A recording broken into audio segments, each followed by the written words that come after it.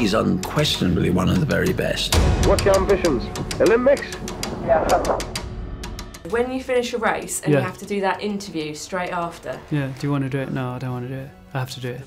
Really? But, I mean, when do you start getting used to it? Because sometimes they're like, you must be feeling kind tired, of and get emotional. Drink, feel sick, like knackered, and you still have to do it. But that's what you have to show.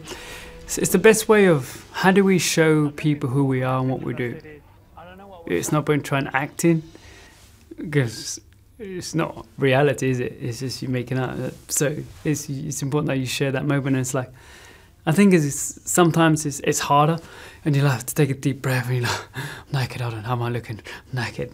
But at the same time, it's being honest and telling them how you feel helps the race. And sometimes it's hard because you're like, if it hasn't gone as well, or if you haven't achieved what you wanted, and you still have to give that interview, it's hard.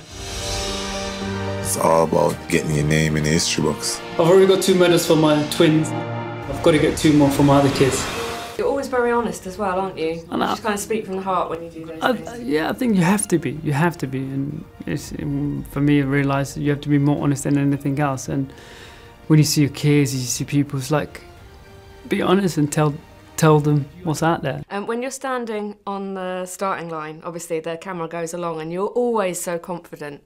Where did you get that confidence from? From training, how hard I worked and how I've been away from everything else and been, in that training camp, nothing but training.